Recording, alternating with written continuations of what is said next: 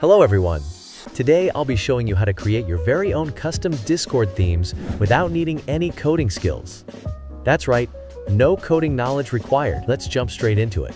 First, head over to bdeditor.dev. This is an amazing tool that makes creating Discord themes super easy. Once you're on the site, click Select a Theme. You'll see a variety of templates to choose from. These templates serve as the foundation for your custom theme. For this tutorial, I'll be using the Glass Wave template, but feel free to pick whichever one suits your style. Once you've found your favorite, just click on it to get started. After selecting your template, you'll be taken to the Customization tab. The options here may vary slightly depending on the template you've chosen, but I'll walk you through the general steps. Add a background.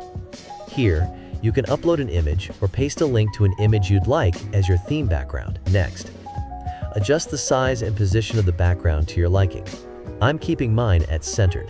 In the next section, you'll be able to tweak colors for different elements in your theme. You can choose solid colors, gradients, or even make certain areas transparent for that sleek, minimal look.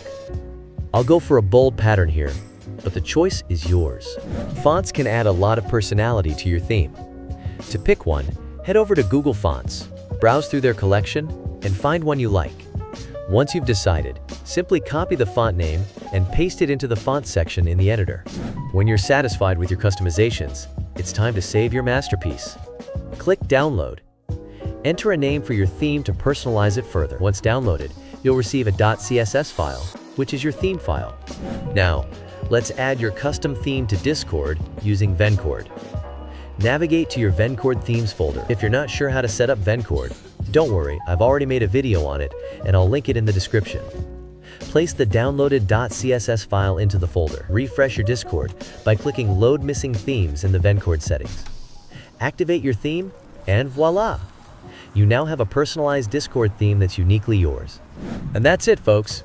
With just a few clicks, you've created a custom Discord theme that stands out from the crowd, all without touching a single line of code. If you enjoyed this tutorial or found it helpful, don't forget to like, subscribe, and hit the notification bell for more tips and tricks. Thanks for watching, and I'll see you next time.